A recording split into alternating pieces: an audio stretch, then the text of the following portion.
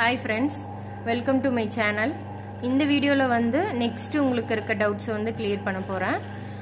ஒரு சிலர் கேட்டிருக்கீங்க ஸ்டிச்சஸ் வந்து கரெக்ட்டா விழுக மாட்டேங்குது. நெக்ஸ்ட் மேலே வந்து கலர் த்ரெட் வருது, மேலே பாபின் த்ரெட் வருது, கீழே வந்து கலர் த்ரெட் வருது, பாபின் த்ரெட் வருது, அந்த மாதிரி சொல்றீங்க.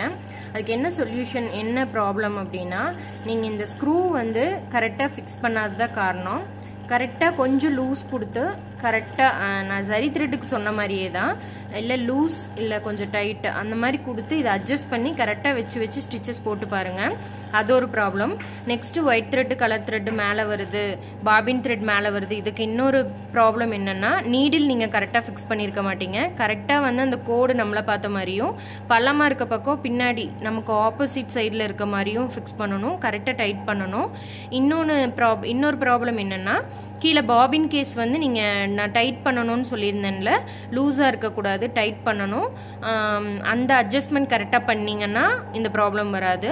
இன்னொரு ப்ராப்ளம் என்னென்னா, நீங்கள் கிளாத் வந்து ஃப்ரேமில் கரெக்டாக டைட்டாக ஃபிக்ஸ் பண்ணணும். ஒன்ஸ் நீங்கள் வந்து லூஸாக எதாவது ஃபிக்ஸ் பண்ணியிருந்தீங்கன்னா கண்டிப்பாக வந்து இந்த டைட் இல்லாதப்போ கண்டிப்பாக உங்களுக்கு ஒயிட் த்ரெட் மேலே வரும், கலர் த்ரெட்டு கீழே வரும். இந்த மாதிரி ப்ராப்ளம்ஸ் கண்டிப்பாக வரும். ஸோ நீங்கள் அது வராமல் பார்த்துக்குங்க. இந்த இதெல்லாம் வந்து நீங்கள் கரெக்டாக பண்ணினீங்கன்னா கண்டிப்பாக எந்த ப்ராப்ளம் வராது. இன்னொன்று வந்து, இங்கே ஃபிக்ஸ் பண்ணியிருக்க நூல் இந்த த்ரெட்டு வந்து கீழே வந்து இந்த கம்பியில் வந்து சுற்றிருச்சுன்னா கண்டிப்பாக உங்களுக்கு ஸ்ட்ரக் ஆகிட்டு பாபின் த்ரெட்டு மேலே வரும். ஸோ என்ன பண்ணுங்கன்னா, இங்கே ஒரு ஸ்பாஞ்ச் மாதிரி நீங்கள் ஃபிக்ஸ் பண்ணிக்கங்க. ஒரு ஸ்பாஞ்ச் இருக்குல்ல, பஞ்சு இருக்குல்ல, அதை ஹோல்ஸ் பண்ணி வச்சுட்டு அது மேலே நீங்கள் இதை மாட்டிக்கலாம். நான் இப்படியே வந்து யூஸ் பண்ணிக்குவேன். சப்போஸ் உங்களுக்கு அந்த கம்ப்ளைண்ட் வருதுன்னா நீங்கள் அந்த மாதிரி பண்ணிக்கலாம். இப்போ பாருங்கள், நூலெல்லாம் பிரிஞ்சு அதில் போய் சிக்கிட்டு உங்களுக்கு ஸ்டிச்சஸ் கரெக்டாக விழுகாது. இது ஒரு ப்ராப்ளம் இருக்குது. நெக்ஸ்ட்டு நீங்கள் இந்த இதில் மாட்டுறதுனாலும் இங்கே வந்து ஒரு ஸ்பாஞ்ச் வச்சுட்டு அதில் நீங்கள் மாட்டி அதிலிருந்து எடுத்து கரெக்டாக பண்ணிங்கன்னா மட்டும்தான் கரெக்டாக ஸ்டிச்சஸ் விழுகும். எதாக இருந்தாலும் நீங்கள் இங்கே ஒரு ஸ்பாஞ்ச் ஃபிக்ஸ் பண்ணிக்கிங்க. ஒரு பஞ்சு மாதிரி எடுத்துகிட்டு அதை ஹோல்ஸ் போட்டு இந்த இடத்துல வச்சுட்டு அது மேலே நீங்கள் த்ரெட்டு வச்சுக்கோங்க. இப்போ வந்து பேக் சைடு வந்து உங்களுக்கு எப்போ வந்து இந்த மாதிரி எப்படி ஸ்டிச்சஸ் வந்து இங்கே சைடில் வந்து உங்களுக்கு சரி த்ரெட் வந்திருக்கு, சென்டரில் வந்து உங்களுக்கு ஒயிட் த்ரெட் வந்திருக்கு, பாபின் த்ரெட்டு இந்த மாதிரி, இல்லைன்னா ஃபுல்லாக சரி த்ரெட்டு, இல்லைன்னா ரெண்டு சைடும் வந்து உங்களுக்கு சரி த்ரெட்டு, சென்டரில் வந்து உங்களுக்கு பாபின் த்ரெட்டு, இந்த மாதிரி வந்தால் மட்டும்தான் ஸ்டிச்சஸ் கரெக்டாக இருக்குது, ஓகே நீங்கள் கரெக்டாக ஃபிக்ஸ் பண்ணியிருக்கீங்கன்னு அர்த்தம். சப்போஸ் வந்து உங்களுக்கு கீழே ஃபுல்லாக ஒயிட் வருது, இல்லை ஃபுல்லாக ஒயிட் வருது அப்படின்னா கண்டிப்பாக அதை நீங்கள் கரெக்டாக ஃபிக்ஸ் பண்ணல. மேக்ஸிமம் கரெக்டான இது என்னென்னா, ரெண்டு பக்கம் சரி த்ரெட்டு, சென்டரில் வந்து உங்களுக்கு அந்த பாபின் த்ரெட் வரணும். அதுதான் வந்து கரெக்டாக நீங்கள் ஃபிக்ஸ் பண்ணியிருக்கிறதுக்கு அர்த்தம். இப்போ வந்து ஸ்டிச்சஸ் நான் கரெக்டாக எல்லாம் ஃபிக்ஸ் பண்ணியிருக்கேன். நான் ஸ்டிச்சஸ் போட்டு காமிக்கிறேன்.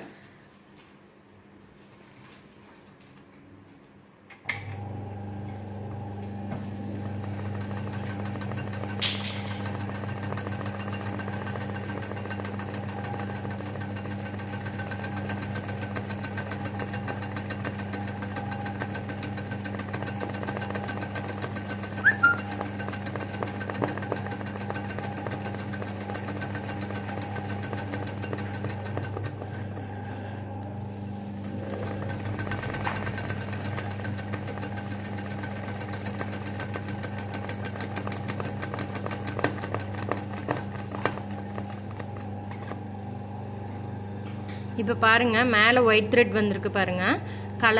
கலரில் நான் போட்டுட்டு இருந்தேன், மேலே பாபின் த்ரெட் வந்துருச்சு, நூலும் கட் ஆயிடுச்சு. என்னென்னா நீங்கள் இங்கே பாருங்கள், இந்த இடத்துல நூல் சுற்றி இருக்கு பாருங்கள். நான் முதலே சொல்லியிருந்தேன் உங்களுக்கு, இந்த இடத்துல இப்படி நூல் சுற்றிருச்சுன்னா கண்டிப்பாக பிரேக்கப் வரும். பிரேக்கப் வந்ததுன்னா கண்டிப்பாக வந்து உங்களுக்கு இந்த இடத்துல நூல் கட் ஆகும், பாபின் த்ரெட் மேலே வரும்னு நான் சொல்லியிருந்தேன். ஸோ அதுதான் பிரேக்கப் ஆனதுனால இப்படி ஆயிடுச்சு. ஸோ நீங்கள் என்ன பண்ணணுன்னா, இந்த இடத்துல ஒரு ஸ்பாஞ்ச் மாதிரி ஃபிக்ஸ் பண்ணிவிட்டு அதில் நீங்கள் அது மேலே வந்து நீங்கள் இதை த்ரெட்டை மாட்டிக்கிங்க. இதுதான் மெயின் கம்ப்ளைண்ட் உங்களுக்கு ஒயிட் த்ரெட் மேலே வருதுன்னு சொல்கிறதுக்கு. இதை கரெக்ட் பண்ணிங்கனாலே உங்களுக்கு கரெக்டாக வந்துடும். இப்போ பாருங்கள், நான் ரோஸுன்னு சொல்லி எம்ப்ராய்டரி பண்ணியிருக்கேன்.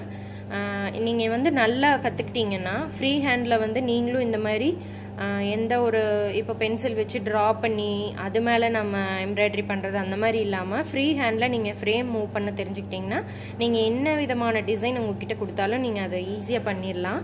ஸோ அவ்வளோதான். ஏன் உங்களுக்கு வந்து பிரேக் ஆகுது, ஒயிட் த்ரெட் மேலே வருது, கீழே வந்து கலர் த்ரெட் வருது, இதுக்கான சொல்யூஷன் உங்களுக்கு சொல்லிட்டேன். நீங்கள் இந்த மாதிரி ட்ரை பண்ணி பார்த்துட்டு எனக்கு ஸ்டிச்சஸ் எப்படி விழுகுதுன்னு சொல்லிட்டு உங்கள் கமெண்ட்ஸ் வந்து கமெண்ட் பாக்ஸில் கமெண்ட் பண்ணுங்கள். Okay friends, thank you.